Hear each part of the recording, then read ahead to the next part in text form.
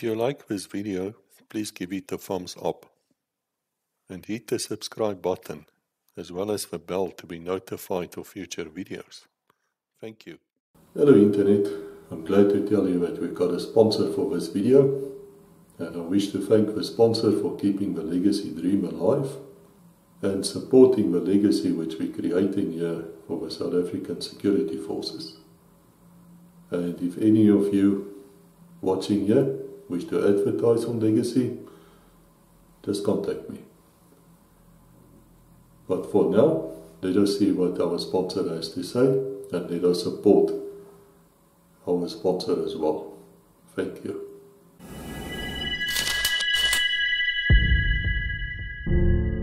OTT Technologies is a global leader in the design, development, manufacturing, delivery and logistical support of protected vehicles. Established in 1980 in South Africa, we have built and supplied hundreds of specialized and remanufactured vehicles to UN-sanctioned peacekeeping missions, NGOs, contractors and governments. This includes support vehicles, mine-protected APCs and specialized police and military vehicles, all manufactured in our facilities in South Africa and in the United States. Our in-house engineering development and design division ensures that we aren't reliant on third parties or independent contractors and gives us the ability to react quickly and efficiently to our customers' requirements. Our vehicles are tested in controlled and real-life battle conditions, and protection claims are corroborated by independent third-party certifications. In an effort to expand an already lucrative menu of products and services, OTT acquired LMT Products and ADG Mobility to add new dimension to its already formidable offerings. LMT provides additional products and capabilities, and ADGM brings a class-leading capability in design and protection, specifically flat-bottom mine protection. We offer global after-sales service, training and product support to our clients. Integrated lifecycle support and product lifecycle support is an integral part of our product support service and commitment to our customers.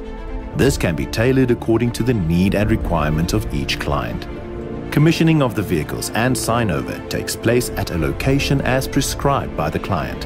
The vehicles will be inspected and tested to ensure no transport damages. We ensure no longer available parts or NLA is supported and available by dedicated procurement members. The integrated parts catalog is provided to the client to order spares. We offer basic driver training, difficult terrain driving training or advanced drivers, maintenance training and logistics training. In order to receive a competence certificate, trainees must pass various theoretical and practical assessments. Our technicians can be deployed to assist our clients with maintenance, repair and in-service training. We offer technical and maintenance support for up to 1 year or periodic support as required. During the warranty period, our specialists will assist clients with suitable solutions, and clients use the feedback and failure report system. Our mobile workshop repair system is just one module of an entire system designed to support OTT's products in the field. The workshop is equipped with high-quality tools and machinery that provides for easy and user-friendly repair in the field. OTT enjoys a world-renowned reputation of excellence and battle-proven products that operate throughout the world.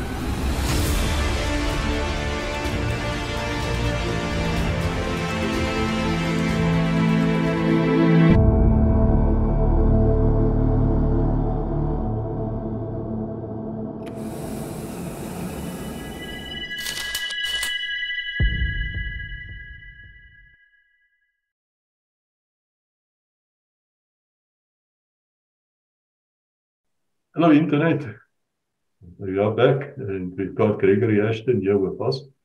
You will remember this fellow. He was at Ops Firewood, one of the greatest episodes ever made. On legacy, not my opinion, well actually is my opinion, but a lot of other people said that as well. And Greg, thank you for coming back, we really appreciate it. I'm sorry it took so long for me to get to you and Daryl. We will get to Daryl as well. He was also an Ops Firewood participant. We know that you, when you were speaking about Ops Firewood, were in Recce. After that, we got hold of your second in command, Colonel Stanley F. Button. Wonderful one that as well through you. Thank you for that. But now we're going to talk about your military career for you as a man, as a soldier. I know you started off, I think, in the infantry when you went to the Parabats. From there, you went to 1 Recce. You ended up in 2 Recce after being, well, we'll get to that. We'll get to that, why that happened. That's university, things like that. I have great sympathy with you. Thank you for being here. Welcome. And it's over to you. Where do you come from? What happened to you? Chris, thanks very much.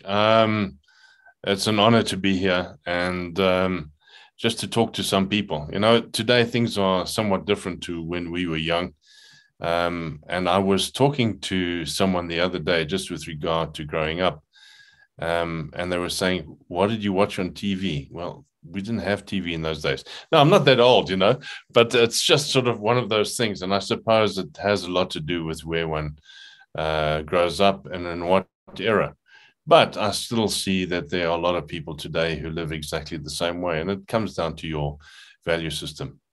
I was born in Johannesburg. And in fact, it's funny, after close on 60 years, I've done a full circle and I stay about 3 kilometers from where my parents' house was in Johannesburg.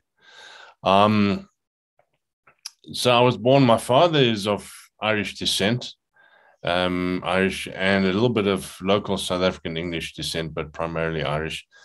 And my mother is of Dutch and French Huguenot descent.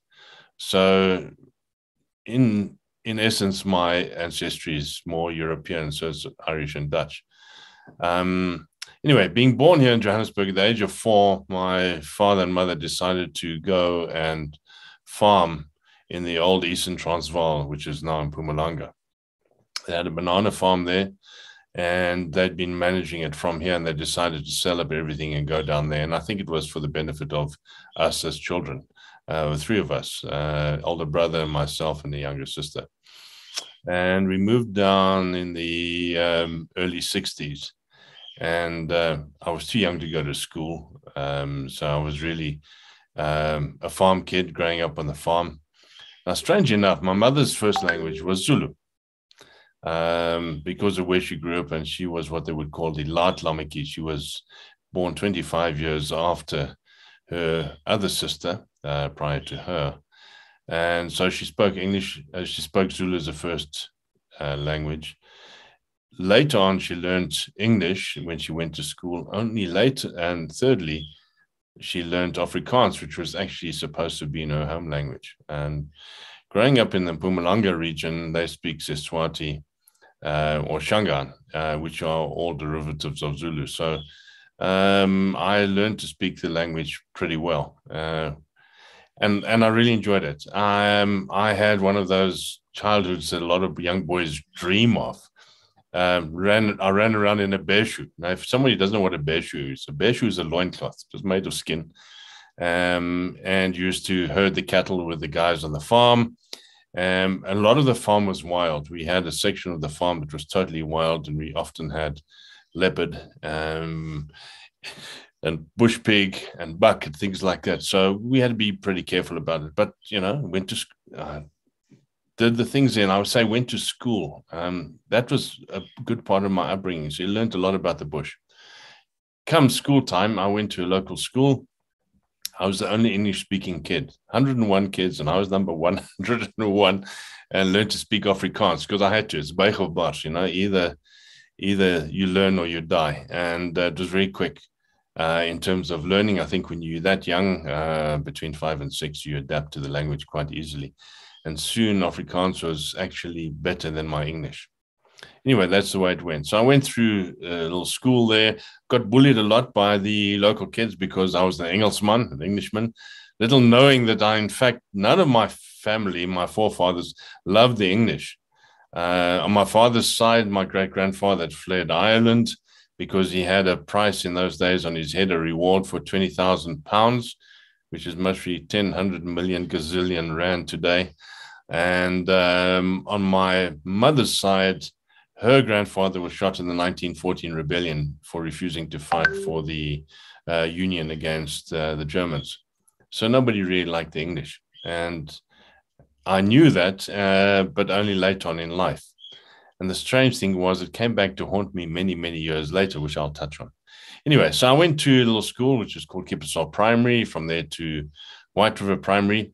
And if ever any of you have read that book, The Power of One, where the guy gets bullied at school and he eventually learns to sort things out himself, I went through that. I thought the book had been written about me to some extent. I'm not being pig-headed, but it's just one of those things that happen.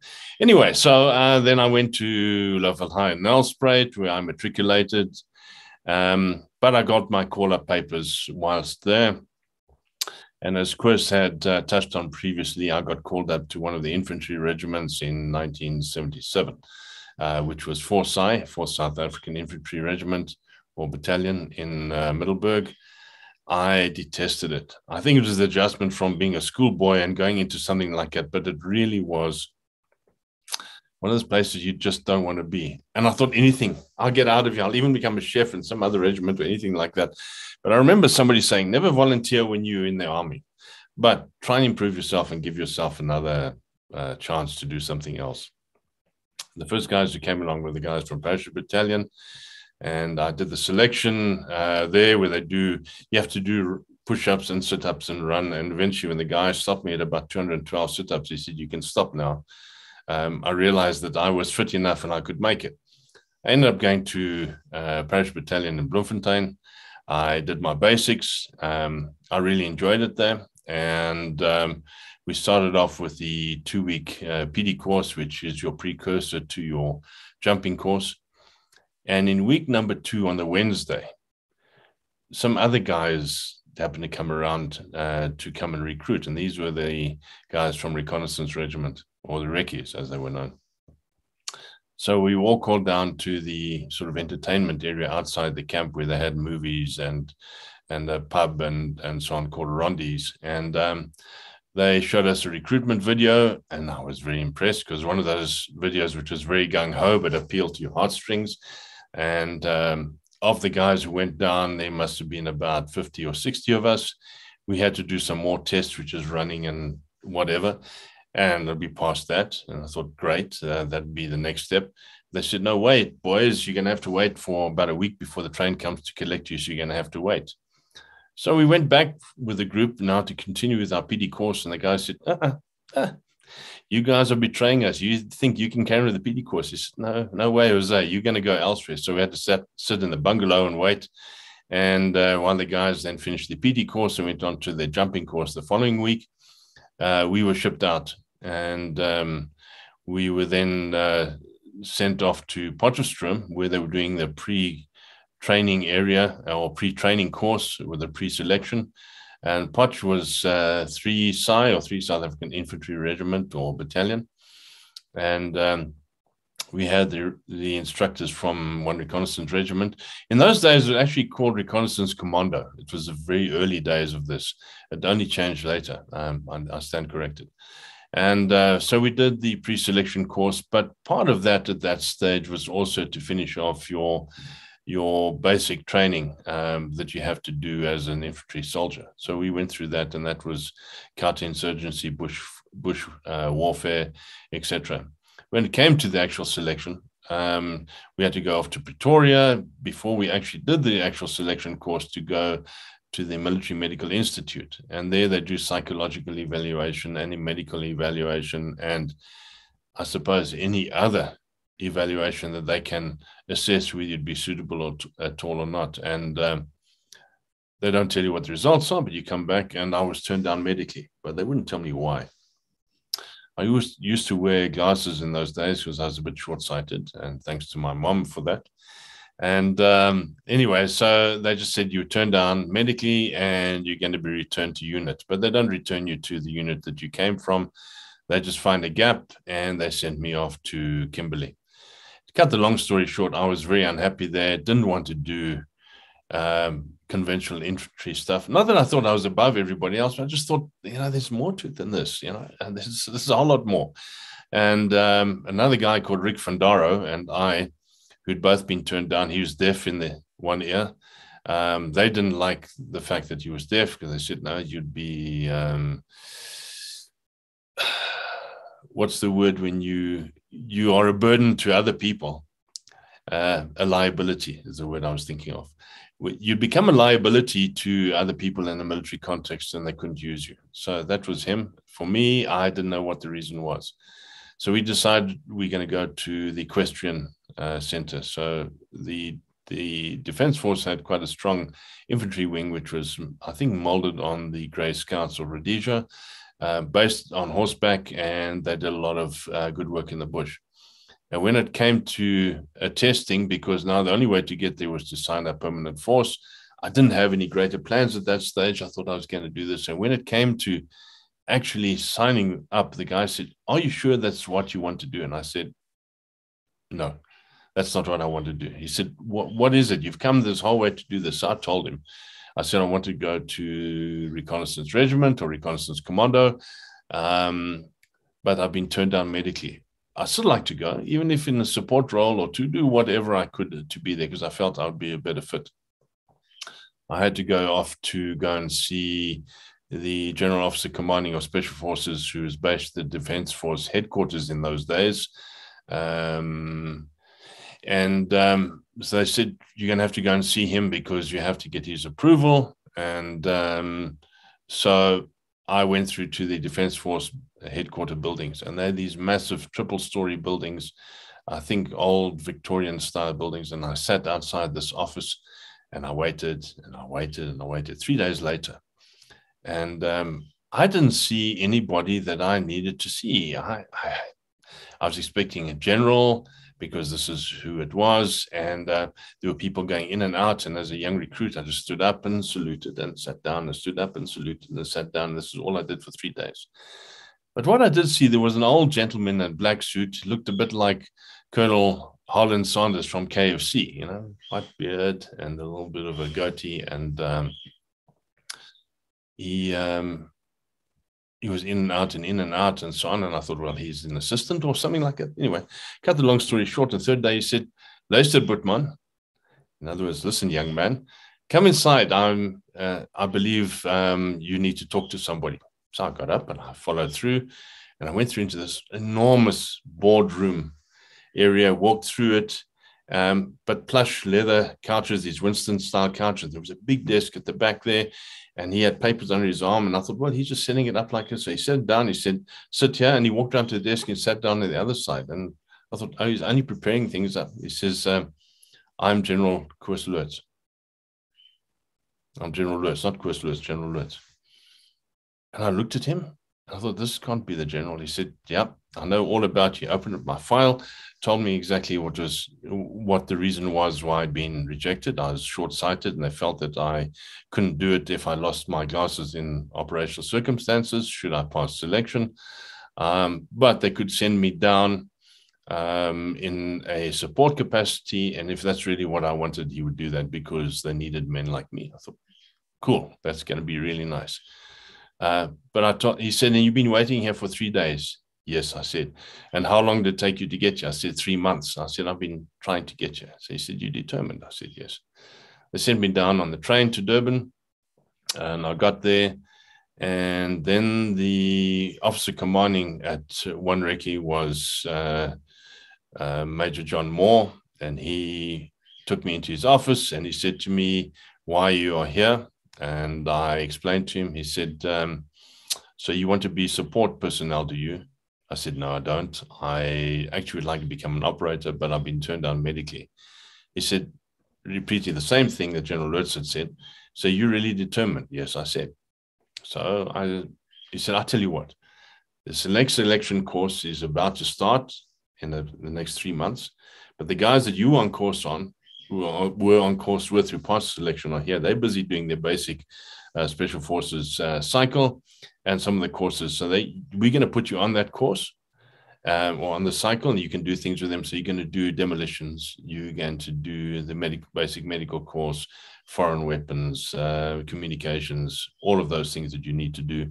We'll take you through your driver's course, everything, so that you learn to do those things. But the requirement is we want a 95% pass from you, because you haven't passed selection, but you need to prove it to everybody else. Well, I did it with a few of the other guys, much to the disdain of some of the people who already had passed. And 3 months down the line, the next selection group came through, and I joined up with them. Now, in Bloemfontein, I mentioned I was on the PT course. Now, Bloemfontein is a high altitude, it's a lot drier. And yes, the summers do get hot, but it's not like Durban. Durban is like a muggy old sock that's been worn for 3 months. It smells, it stinks, and it's very humid, particularly in summer. In November 77, we started off with our PT course. And there were 861 guys who started on the initial selection course. Of course, this is going through MMI, the Military Medical Institute, and people being kicked off because they didn't meet the requirements. And then the group that arrived in Durban to do the PT course. And I think at that stage, there were about 250 of them. People were sleeping everywhere because the base was too small to accommodate such a large number of people. By the end of the 2-week PT course, we were down to 48. We passed the test that we had to do, the same as if we were at Bloemfontein at Parachute Battalion.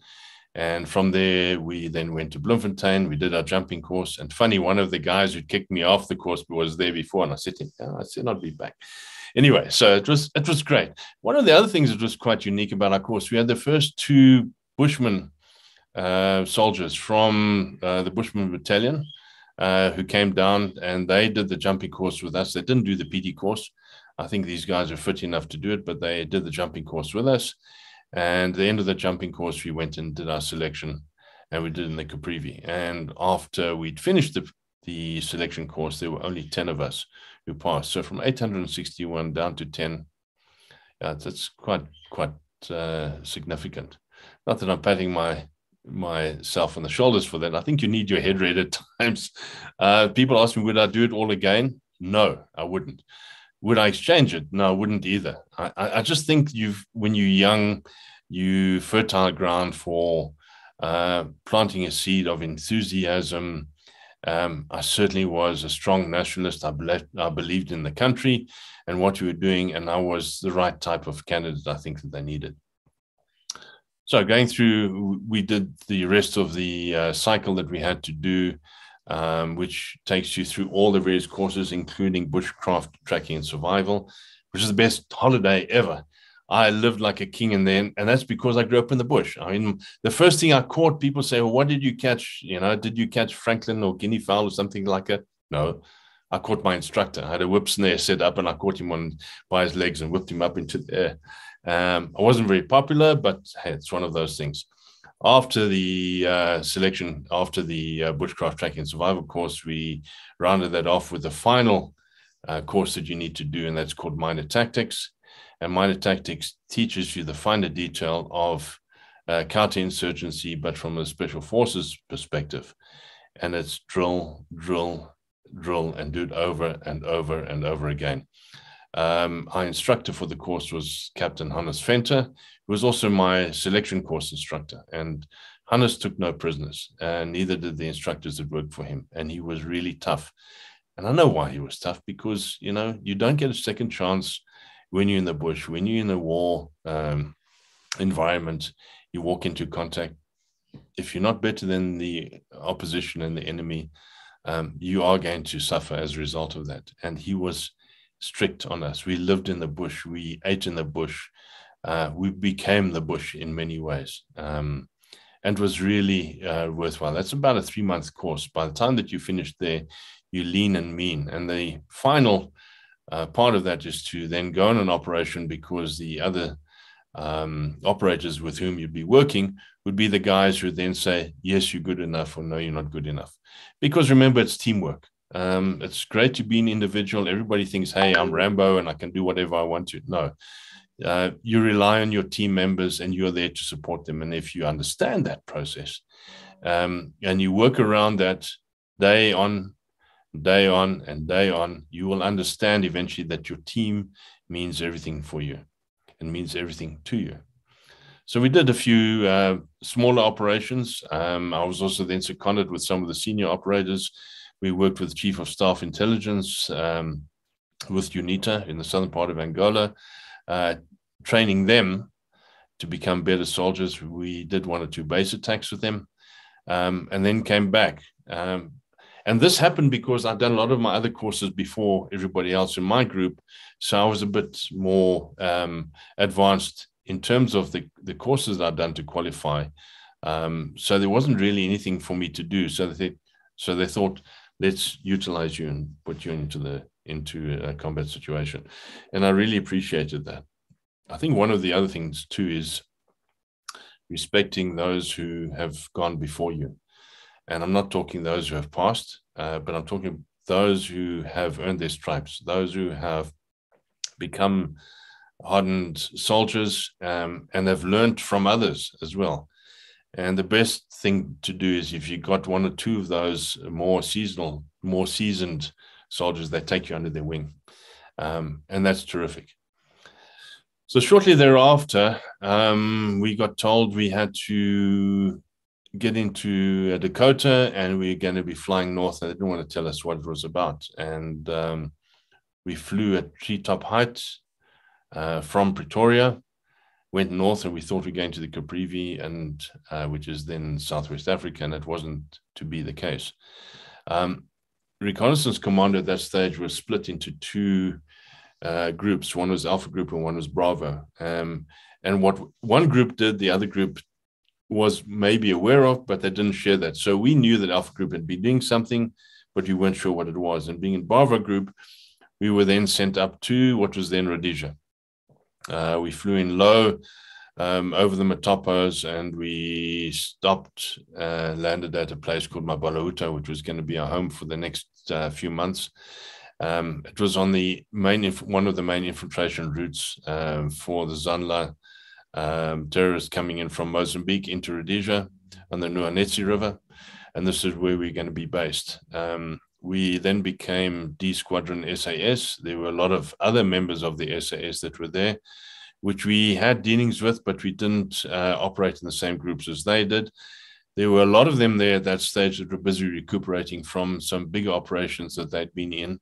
And they rather used them in a support capacity in the bush where they were busy recuperating rather than keeping them at the base, which was a good thing. And from there, we started doing a number of operations into what was called the Russian Front. Now, the Russian Front is the western part of the Mozambique provinces, which is on the eastern highlands of Mozambique, Rhodesia.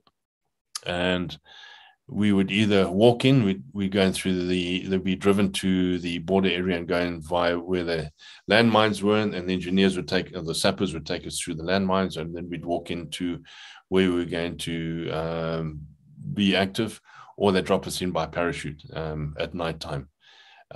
It's a very mountainous area, and it was one of those periods where you think, I really don't want to ever do this again. But I can tell you one thing, from a young soldier's perspective, where you've got senior guys around you who have years of experience, it's the best training ground ever. We saw groups coming in and going out. They'd be dropped in by parachute and picked up by helicopter after the operation. And they used to tell us hair-raising stories. And then when we went in, the hair-raising stories just seem to be bigger every time. But I think it's because you experiencing that. And it was anything from ambushes to walking patrol to base attacks and things like that. This is what we did. Towards the end of our stay and I would say contract with the Rhodesian Army and with the SAS, we did a big operation as part of a coordinated attack with the Air Force. One of the parawings of the RLI, the Sulu Scouts, and then obviously 2 squadrons of the SAS, and we did a big attack. It was called Operation Uric or Bootlace, depending on which side it was. It was supposed to be one of those operations where you jump in the morning by parachute because it's been bombed. You fan out, you become stopper groups for any of the tours that are escaping, and you mop up, and then at sunset you go home and go and have a beer and a steak. Well, it didn't turn out that way. It turned out to be a bit longer than that. We suffered casualty on our side. Mac van der Merwe was shot in the side of the neck during one of the base attacks that we did. And when I say base attacks, there were 3 or 4 bases in the area that we went into. So that was very sad. But the operation itself was successful. It was successful. But I think from a learning perspective, for me, it was one of the big turns in my life. I mean, we came up against tanks. We came up against a lot of armed insurgents that we were dealing with. I think in total, we were something like 65. I'm taking all of us together. And I think there were between 3,000 and 4,500 TERs in that camp. You know, you don't know that, but you've got the Air Force on your side, but the Air Force wasn't big. I mean, they had a few Hunter bombers which came in. They had Lynx, which is a push-pull Cessna with little napalm bombs that used to drop. That was all. Then it was us on the ground against them, and they had BTRs and they had T-64 and T-72 tanks and so on. We didn't have much else. I just think we were gung-ho and we were ready to do that. And I remember being airlifted out on the end of the second day, blackened faces because the base had burnt down. We had no water and food for 2 days. And being part of the Rhodesian army at that stage, when they flew us out, it was like a scene from that movie Apocalypse Now. We got all of those helicopters and just amazing. The sun was busy setting and it's sort of late afternoon, it's this red winter sun, and just an amazing feeling. The only thing missing was that music they played on the speakers, the Ride of the Valkyries. Okay, I'm saying in jest, but that's how it felt. It was an incredible feeling. And when we landed just above the mountains in Umtali, there were big farm areas there, and the farmers are obviously very supportive of this. When we landed, we were told to go and get milk and food and things like that. And I just remember going through, and General Walls, who was head of the army at that stage, he was commander-in-chief, he was there busy handing out stuff, food and drink and things like that. I mean, I'd never seen that type of support before. None of our guys either. I mean, and the support we got from the locals is just unbelievable. Anyway, that was the end of the Rhodesian War, because we came back shortly thereafter because of the Lancaster House discussions, and then that was when the new government took over in Rhodesia.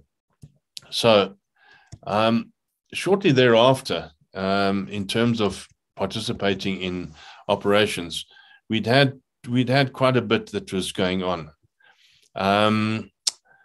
I had a great team leader, young lieutenant by the name of Mark Natolowitz, and he, not because he was English speaking either like it, but just I suppose with the sense of humor. And I did find initially that you know, things are different. You get some, and especially when you're younger, you get a lot of guys who are very gung-ho, and their military reason and purpose for being there is very much focused that way or that way. And I was actually enjoying the trip, if you want to use that expression. And we'd been doing some small basic operations where as a team we were working better. And our side was a team of 6 people. So you got your team leader, you got a 2IC, and then you got the rest of you, and you'd start working together as a team and molding together. And we started working well. And we had the call to go and do or participate in a bigger operation, but we weren't told what it was. And we had to start preparing in Durban for the op that was coming up. We were getting things together like scaffolding and training at night when it was raining, and always at nighttime. We were going to visit tunnels and things like that. We thought, we got something coming up. So the operation that came up was called Operation Backlash. And we must have done a good 2, maybe 3 months of preparation, different charges that we were working with in terms of explosives, how to target tunnels, etc., etc. And the operation became bigger than just our team. There were a number of teams that were put together.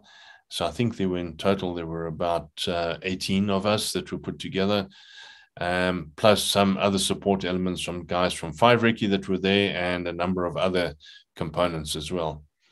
And the operation took place out of Ondangwa in then Southwest Africa, which is now Namibia. And we were selected to attack one of the main lines of communication in Angola. It's a railway line going from the west to the east, which took all of their armaments and food and whatever supplies were needed by train to the operational area where they were working in more towards the east. And we had to go and blow up the tunnel. And the operation was successful. It was high up in the mountains, and we flew in, and we did what we had to do at night, blew up the tunnel. The whole tunnel didn't sag in because it's mountain and mountain rock, where you can't get it all to blow with the small charges or percentage of charges you're going to be using. But we were successful in blowing it up to such a degree that they could not use that tunnel for quite a few years before they were able to either build around it or to clear it again, which was the latter option which they chose. So that's what happened in that case. It was a great operation to participate in. One of the very, very few successful type of special forces operations. And I need to commend Mark for his leadership in an operation of this nature. You need a guy who's cool-headed, knows what needs to be done. And, none of the guys are like school kids. They sometimes troublesome, and to try and keep them all in and get them focused and to do what they need to do it's an important thing. And Mark just had that knack. And for me, it was a really great experience to be part of that team. After that, we participated in an operation called Amazon. Now, Amazon was a precursor for a very famous operation that the Special Forces participated in on the west coast of Angola, called Kerstlig, Candlelight, where there were quite a number of casualties, but also it was a success in terms of what needed to be done. But our operation was a precursor to this. It wasn't just testing, but I think in a way it did. We were taken up with the Navy, and we had to go in and blow up some of the oil tanks and various other components in the harbor. It was Lobito Harbor. It wasn't further up in the capital of Luanda.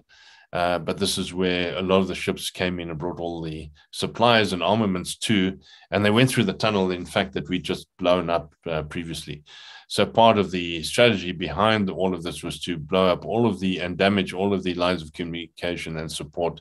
And if you prevent the enemy from getting their supplies, you weaken them and you weaken their resolve, because an army without ammunition, without food, without supplies becomes demoralized. And that was the whole idea behind that.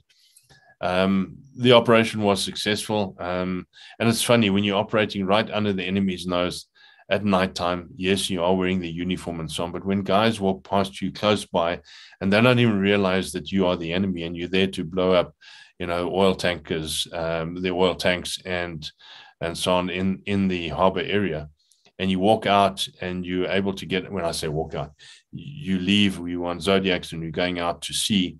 I remember when the explosions took place, when the charges were detonated, just this amazing orange sky. But the thing that struck me more, as we were doing that, some Cape dusky dolphins came out of the sea, and as we were going out in the water, they were alongside us doing this, just one of those magic moments. One of the not so magic moments, the sea had been very rough, and it was a 4 to 5 day trip from Longabaan, which is where 4 Recce's base is on the west coast of South Africa. Going north was 4 to 5 days, and the sea was very rough, and I was seasick for the 4 to 5 days. When you cannot even keep down a glass of water, you cannot keep anything down. I was miserable. And I couldn't wait to get onto the Zodiac and go and take part in the operation. Coming back, we were all euphoric and so on, got on board, and guess what? Another 4 to 5 days of hell going back again. And I lost 18 pounds, I remember in that. So 18 pounds is what, about 8 kilograms just in those few days like that. But that was a successful operation. And I still remember, because of the press and so on, we had to be isolated in Langebaan at the military base for quite a few days, because it was all in the press and everything was happening. So, keep a lid on it and keep us there. I had planned at that stage to go to university, and I thought I would end my military career at that stage. So I'd been in there from 77, and now it was the end of 1980. And my choice of university at that stage came back to bite me in the ass at a later stage. So I'll explain that. I wanted to do law. I had written the entry exams and so on to get in. My marks were good enough to go, and I'd been saving money. And but I thought I'd saved enough. That's another story. Anyway, so I resigned. Everyone was quite amazed that all of a sudden, somebody who's such a enthusiastic special forces soldier is going to resign. I said, no, I want to go studying. I thought I'd never come back here again. And that was what I said to myself, not to anybody else. And I left at the end of 1980, and I went to the University of Witwatersrand, or Wits as it's called. I found it was quite a social upheaval for me in a way. And you're now all of a sudden exposed to things which you hadn't been before, because in those days, we were fed a lot of propaganda that we didn't know. The government of the day were trying to control it and keep a lid on everything and so on. And also, I was exposed to people called communists. I was exposed to the UDF, which was the forerunner of the ANC youth wing in those days, because the ANC was a banned organization. On top of that, we had various other organizations there. We had the Black Sash, who were supporting people in the black people in South Africa. And juxtaposed to that, we had a whole lot of old Rhodesians that had come down there, and the Rhodesians were always in short pants and short sleeve shirts and so on like that, and you could recognize them. And then on the other side, we had the militant young black guys, and then in the middle, you just had studious people who want to do their things, and then we had a few reggae people as well, who were just there to have fun, and mommy and dad were paying a lot of money for them to go and do their thing, and we had a big group of them. That's just all they wanted to do. I nearly completed a year, but my funds were running out, and I had written 3 of my 5 exams, and I was told by the council that I couldn't write the rest of my exams until I paid up, and which I couldn't do. And I said, well, I'd like to. I'm going to be working this VAC coming up, and then I can pay you back by the end of December. And they said, no, you've got to go. And it was a bitter pill for me to swallow, because there were a lot of young people there, majority of them being black, who were given the pass on that, and they did not have to pay their fees, but they were allowed to write the exams. And I was feeling very unhappy about it. I need to tell you that. I'm not going to say what I did feel and how I'd express it. And it's strange at that stage that guys from Reconnaissance Regiment just happened to come around to come and visit us, just to pay us a visit and see how we're doing at that stage.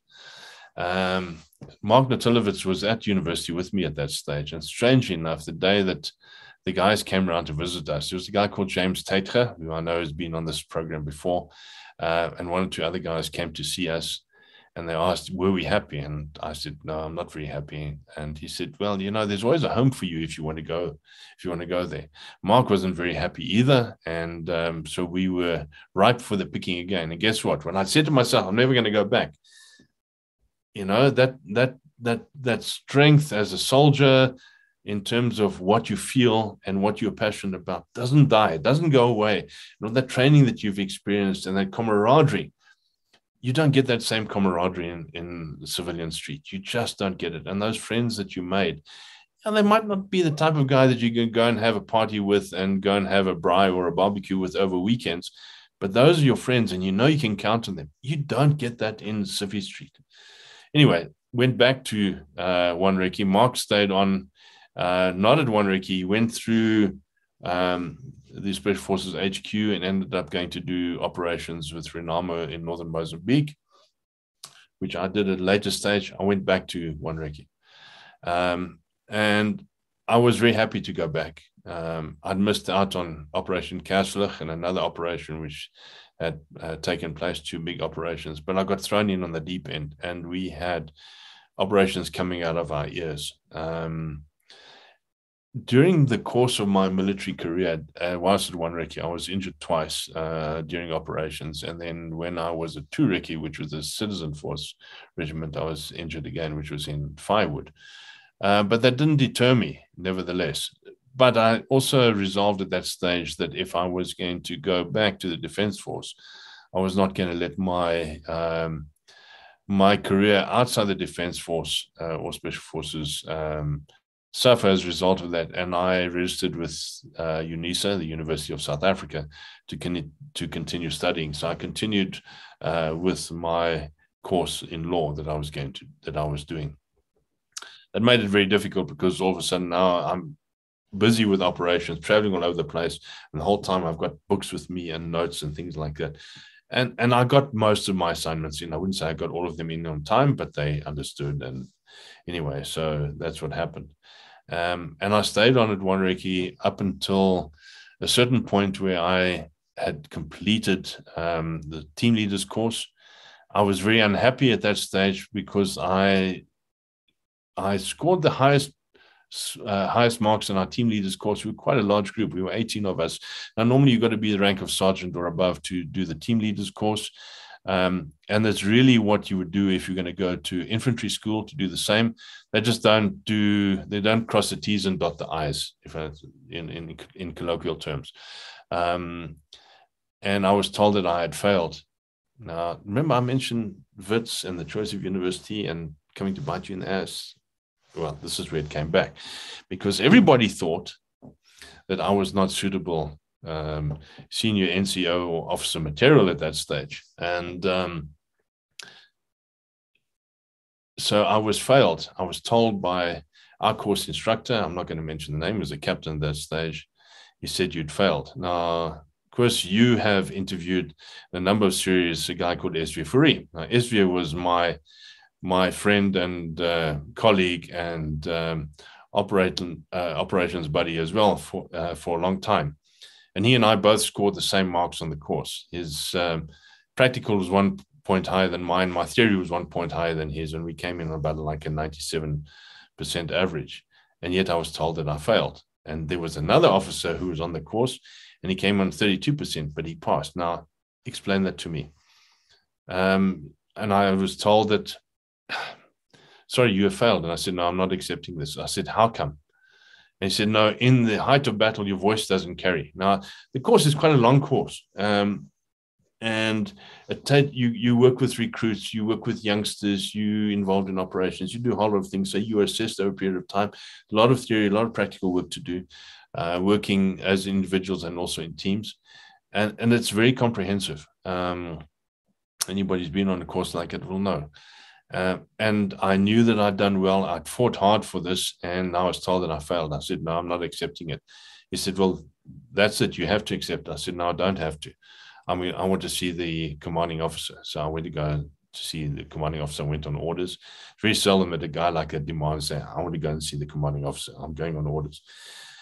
Anyway, I went in to go and see our then commanding officer, and I'm not going to mention the name either.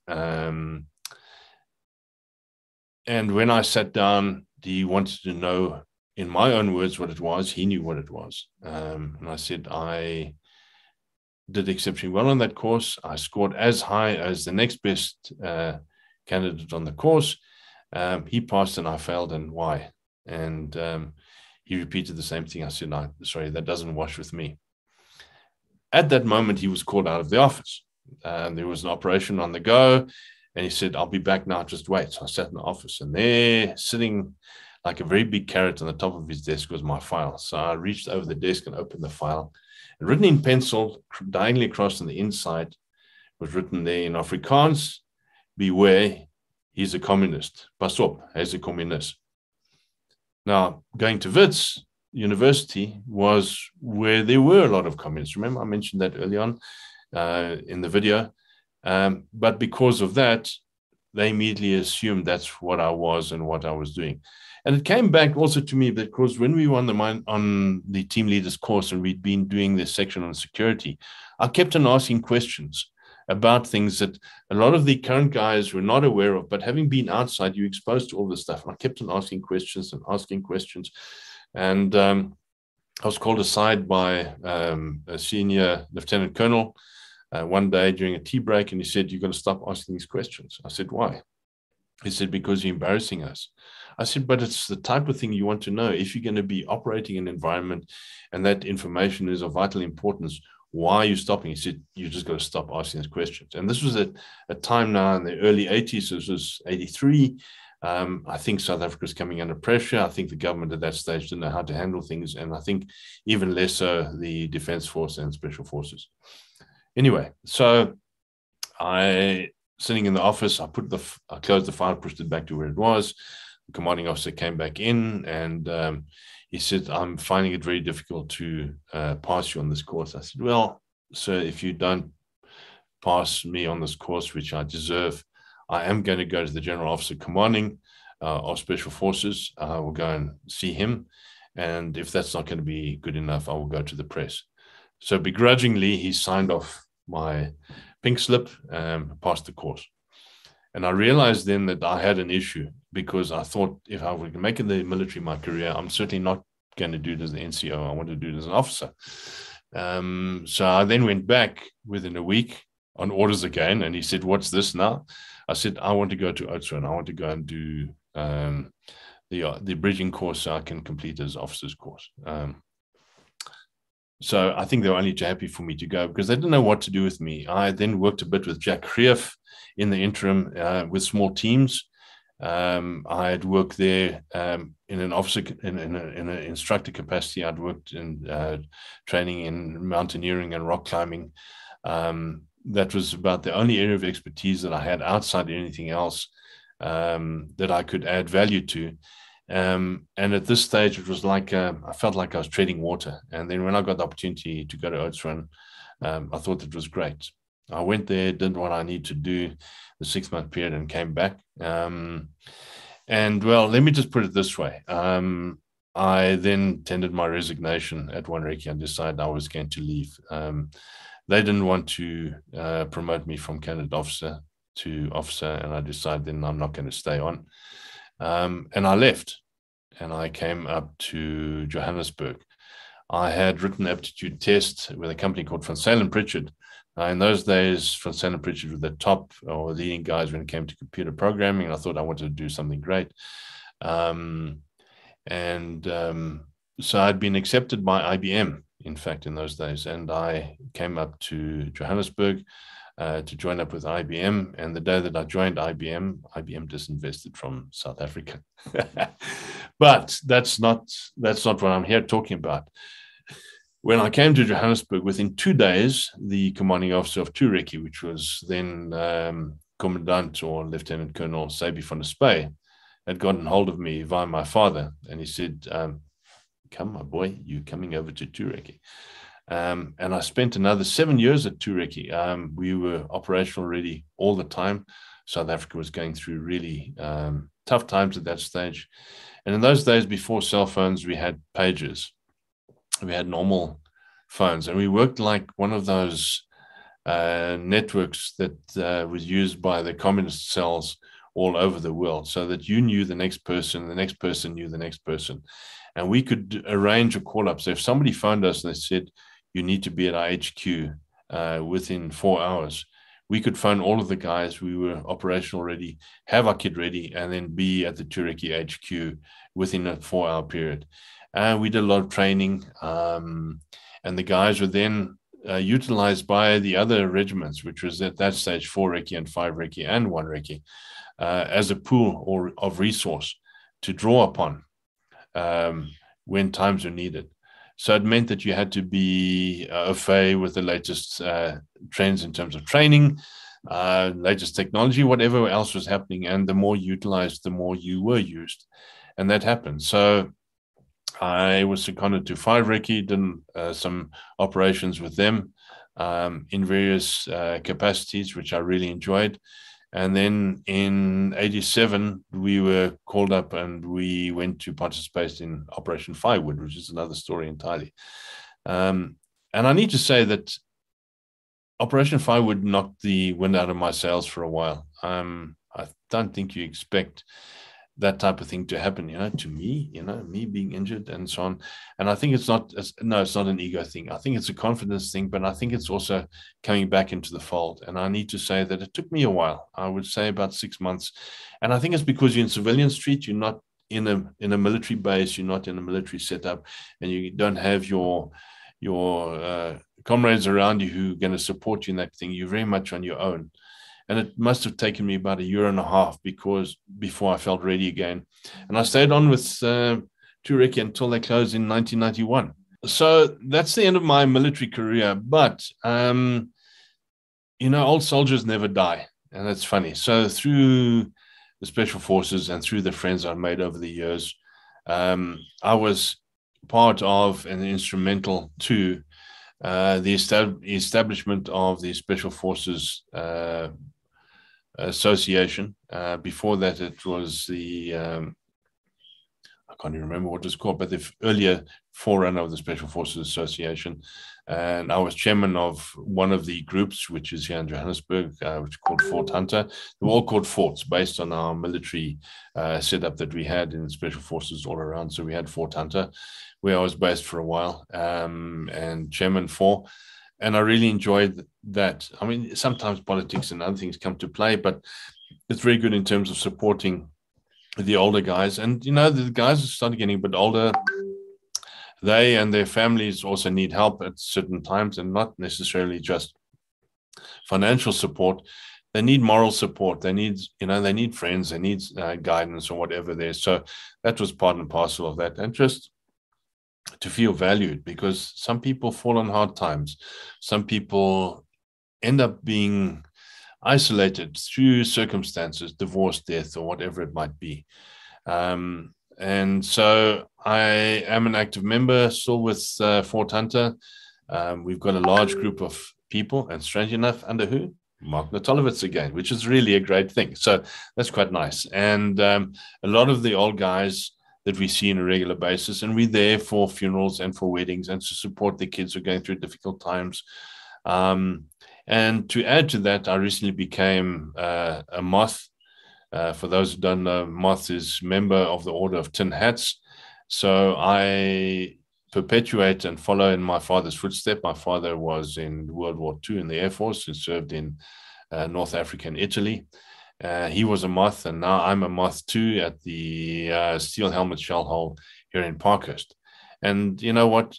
A lot of people say, well, you're an old fuddy-duddy, you're a veteran or so on. No, it's got nothing to do with that. I think it's got to do with your value system. I really appreciate that. And those are people from all walks of life in military, whether Air Force, Army, whether you were a chef or whether you were just a troublemaker, it doesn't really make a difference. But for me, that's an important component. And, I cut short my military career because I didn't see an opportunity for me being an officer, because they did not see the value in me. But I've been a soldier through and through for most of my life. I would say at least for 40 years. Yes, I'm not an active soldier anymore, but I still support the values. I support fellow soldiers. I support what we stood for in those days, and we still stand for that. Maybe our country, our government of the day doesn't support us, but we support our country and we support our fellow members. And I think that's an important component. So that's it from my side. I will say to you, this is a fantastic story to sit and listen here. I would urge everybody, please, if there's one thing you guys can do is go out and join the mobs, join the associations, get your beret back, join the parades, take pictures of it, make videos of it, and I will definitely try to broadcast that for you. Because once you sit alone, that is where you're going to get into trouble. Get back to your own people. But for you, I want to ask a question, Greg. Do you think, and I must say, I think the way you were treated is disgusting. Was it because you were English and Brits, or Brits and perhaps not English? Or did they play a role, both of it? Look, if my surname was Potgieter or something else rather than Ashton, I think it would have made a difference, because initially that is the first thing that you are assessed by, your surname in many respects. So I think, yes, it does. Strangely enough, on part of my mother's side, some of them were members of the Ossewa Brandwacht. So if anybody wants to go back and ever go and have a look what they were extremists, and they supported the people who were against the Union of South Africa, and they were very pro-German in those days. They didn't like the Brits and the allies that were trying to fight against the Germans. So it's very pro-Boer in many respects, and that's where it comes from. And I think out of that came the Broederbond, which was just the Afrikaners who were there to support and to drive the nationalism and survival and success of the Afrikaner. I think that's one. The fact that I went to Wits University, which was like the home of communism, or so they thought, I think it was just the cherry and the cream on top. And obviously those two put together was just one of those things. Little knowing that, in fact, it gave me a lot more capacity and capability in terms of being wise and in terms of being able to do other things. But, those were the times. It's different to today. And if you were to use that as a positioning statement today, people will laugh at you, because, the milepost has moved long beyond that today. So it's not of any relevance in any way whatsoever. I felt that when I got to university, they were very open to discuss things. I don't know how they are today, but really things which we would never have discussed, even privately, they were openly talking about and debating with each other. And I think there's some kind of intelligence officer who's just gone mad. Well, you're the only one, Greg, who got treated by the system like this. No, there were a few others that I've come to learn with time that were like that. And it's strange that I think I know some officers, whether they were English speaking at all or not, didn't really make a difference. But I think through the other arms of the Defence Force or SADF, had the opportunity to go and do the officers course and progress in terms of their military career. I just think in my circumstance, and I know one or two others in a similar situation as mine, also decided that they were not going to stay on, because they were castigated and they were put into a box, and they were not deemed suitable for what Special Forces stood for in those days. But would you have picked up something amongst your mates or the teams themselves? Or was this just from headquarters now was being funny? I think it filtered down, if I understand your question correctly. I think it was a standard that was set to maintain, and this is what needed to be done, and this is how you deal with it. And I think that was the standard that was applied, and how they just executed it. And I don't think there was much thought that went on to that. Not once did I have a discussion regarding my career. I talked to one or two of the officers, and I'm going to say some of the Afrikaans-speaking officers who were there.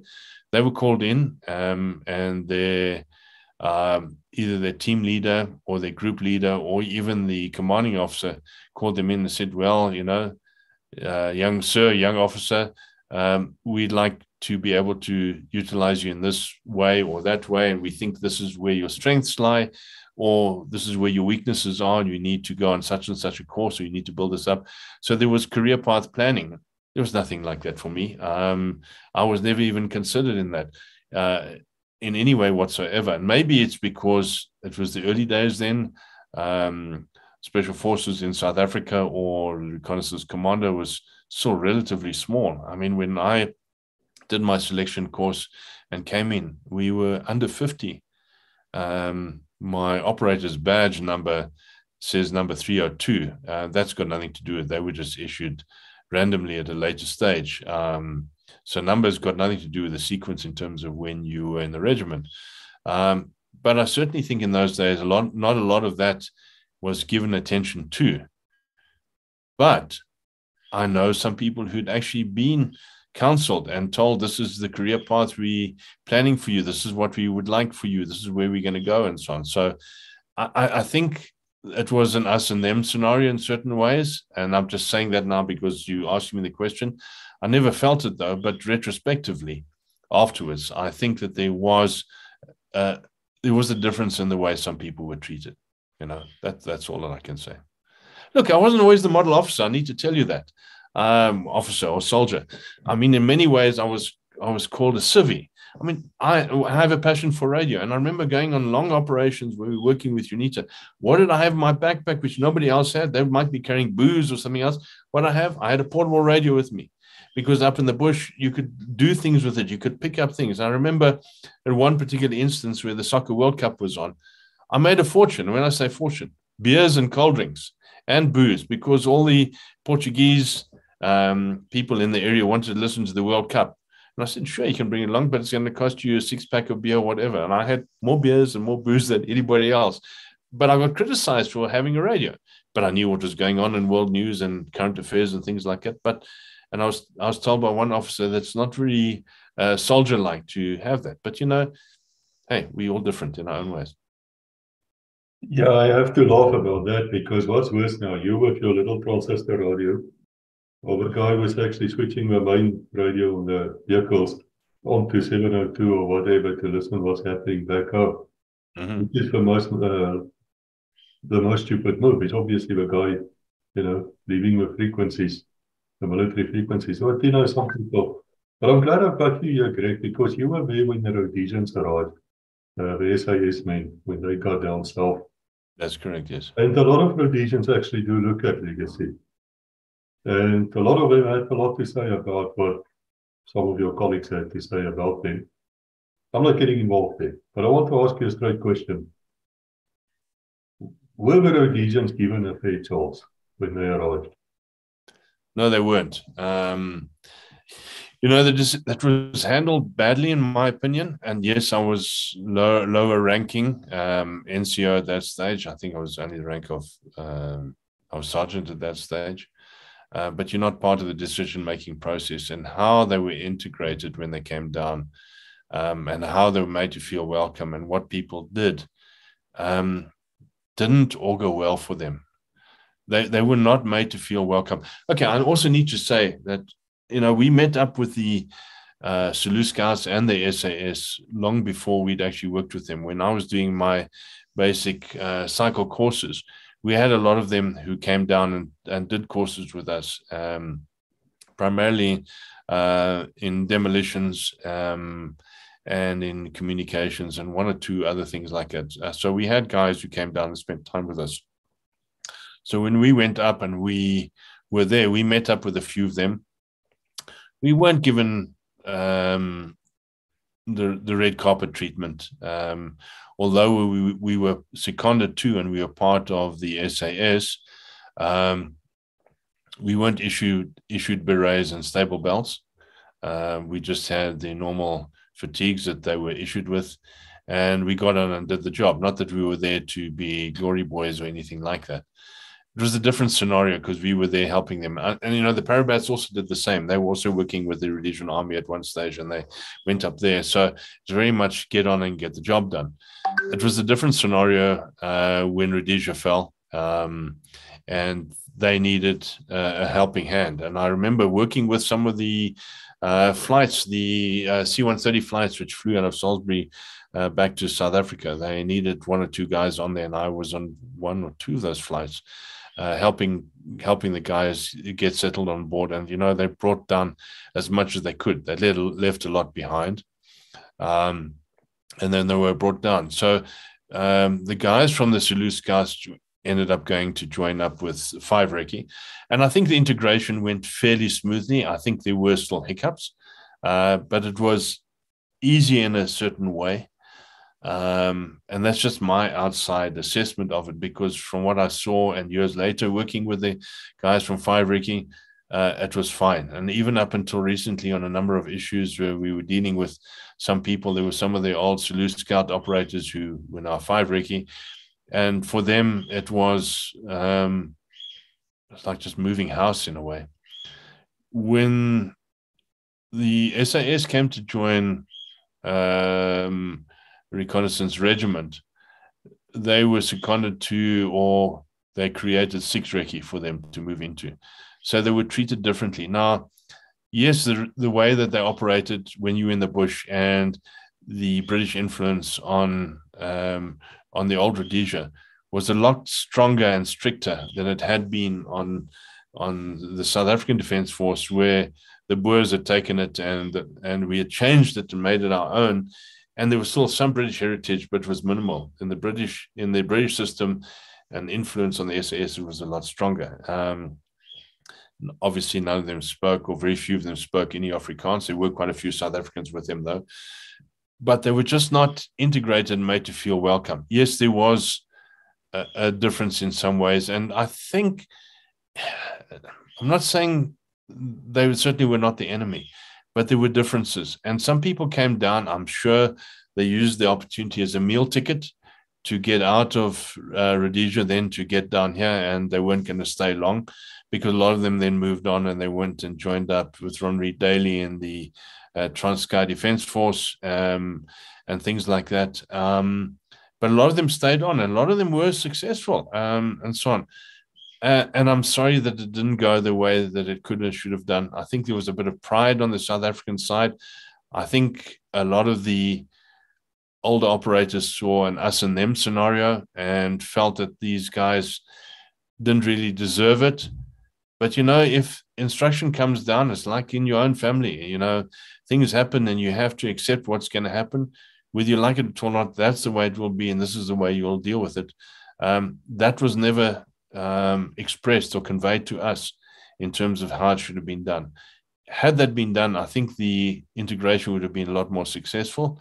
And I think instead of creating a separate regiment like 6 Recce, if they just created a Charlie group, so you've got Alpha, Bravo, and Charlie, or Delta, and made them part of it, it would have been a far better integration process. And I think the success rate would have been a lot higher. But that's just my take on it, Yeah, we have the same problem in the police, because we're recording a railway police special task force commander right now, Andre Olivier.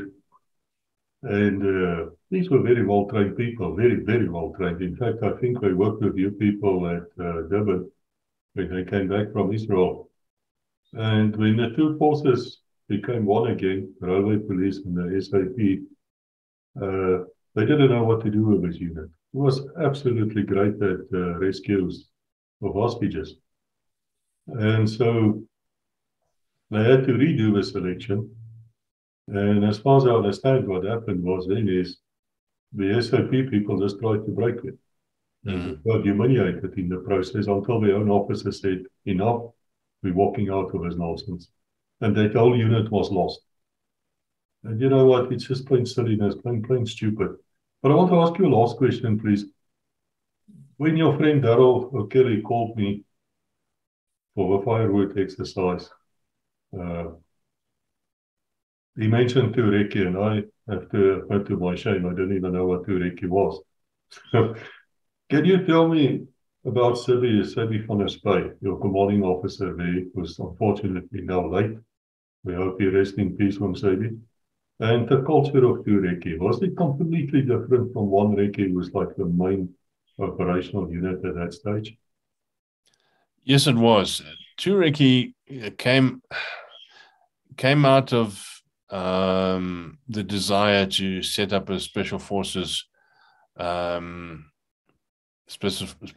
regiment. Now, at the same time, you had Colonel Jan Breitenbach and the Dirty Dozen, who were setting up reconnaissance commander in those days, and was come out of Oudtshoorn. So you had the guys from the Oudtshoorn who were permanent force soldiers, but now you had guys who were citizen force, who had time on their hands, they had skills, and they wanted to do something else. So the initial foray into that is what was called the Hunter Group. And if you look at the old Hunter Group logo, it's a scorpion. And that scorpion, later on, in terms of the badging for 2 Recce, was carried through on that. And the 2 Recce logo then incorporated the scorpion. The Hunter Group, they had a lot of guys who came, I wouldn't say World War II, but there were guys certainly influenced from World War II. Gee, sounds like I'm giving my age away now, but these are people a lot older than me. And a lot of them were also members who had been involved in Operation Savannah. I think of people like Brian Walls, Willie Ward, people like that. And they had been involved in Operation Savannah, which, for those who don't know, was when South Africa went into Angola in 1975, with the support and the backing of the Americans and the CIA. And then when they got in there and they were close to Angola, all of a sudden that support and the motivation behind the Americans just sort of fell away at that stage, and South Africa was left very much on their own. A lot of the operational people were working with in those days what was called the Bravo Group. And, so you're talking about Willie Ward, the late Willie Ward, and Brian Walls, and a few others. And after Operation Savannah, they came back. So here you had guys who had military experience, could be utilized, and they were both then what then moved from the Hunter Group to 2 Recce, because whilst the Hunter Group were trying to do what the early Recce group were doing, or Recce's were doing, out of Oudtshoorn, and I stand corrected under this because in terms of the timeline, I think they were running parallel to each other.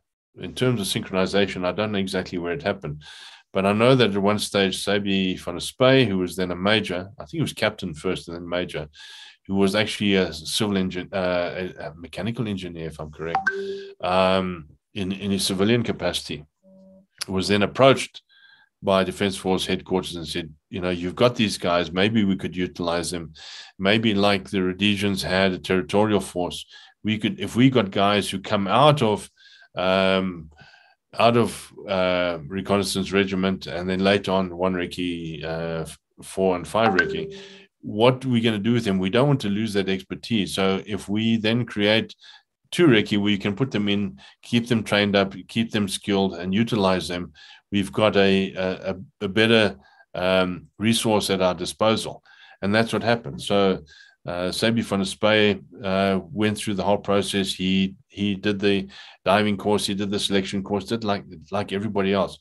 Small, wiry, tough man with a warped sense of humor. I really loved him, and as tough as nails. He was just one of those great guys. And he, as a commanding officer at 2 Recce, I know you talked to Stan Botten about various things, but Sabi van der Spey was really a good leader.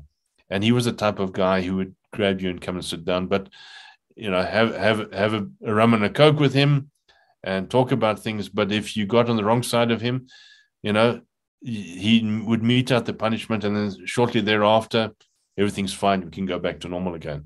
And he was good. And his expertise was later on used with a company called EMLC. EMLC was a specialist engineering company which was contracted in by the Special Forces to produce special weaponry equipment and things like that. So a lot of the stuff we used later on, and I would say 79, 80, 81, all the way through, was equipment that came out of EMLC. Sabi knew what was required, and it kept him closer to the guys, but he was also focusing on other things. And he was just one of those great guys. He was dynamic in a certain way. He was small in stature, but he just was larger than life. He was just a great guy. And so that's the parallel between the two, and that's the way that it worked. And I think it was the right thing to do. And we even end up with some guys like from 32 Battalion who ended up not having a place to go to. One of the young guys that you interviewed, Justin Taylor, was with us for a while. And, you know, he'd finished the office national service at 32 Battalion. They didn't have anywhere else to place him. And he was with us for a while. So that's just the way I suppose that it worked. I just want to make sure you've got this pager.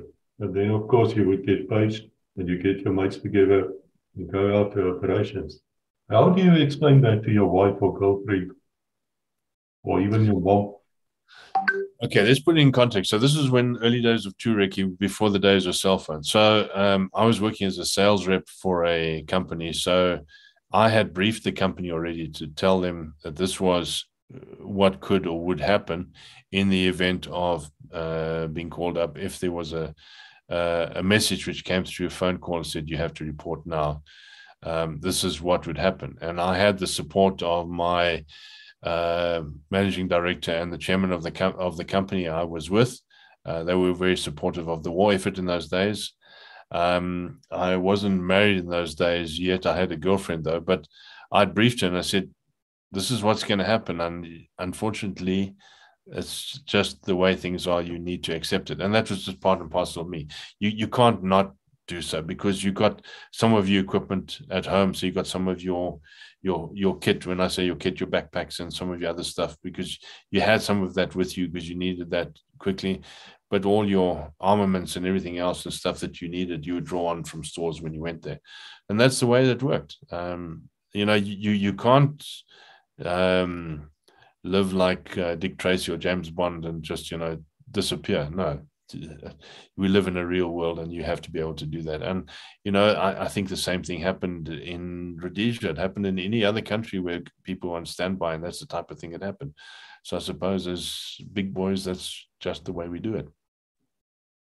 Do you have any advice for somebody who's listening here who are thinking of joining the army?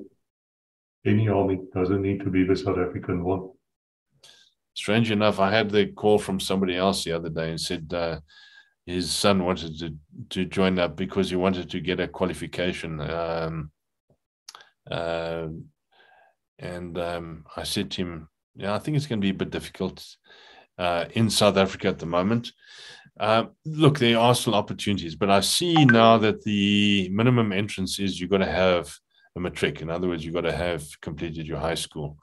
If you want to join up with Special Forces, you need to have done your basics, and I think a year or maybe 2 years in some infantry regiment in the South African National Defence Force before you can apply and go through the selection process, if you wanted to do that. If it were me today, no. And strange enough, when I was talking to someone the other day, they said, you know what, go to Paris and join the French Foreign Legion. And I know a lot of guys that I know whose sons have gone there, or they have gone on holiday there, and they said, guess what, my boy, we've got a present for you. And they'd go to the front gate there and they actually drop them off. I know 3 cases like that where that has happened. And in all 3 cases, the guys ended up, because you've got to do a selection process that you have to go through. You have to learn to speak basic French, and then you get through. And with time, you know, you get better at that. I know other people who've either gone to the Australian army, if you can get into Australia. I think the UK is easier. I know a lot of people have gone there. And I want to know 1 or 2 have gone to the US to join up with the Marines. And one of them actually went through the military academy as well. So if you want to make it a career soldier, sadly, I don't think we have the makings and capabilities really in South Africa to do that, unless you wanted to go to Special Forces.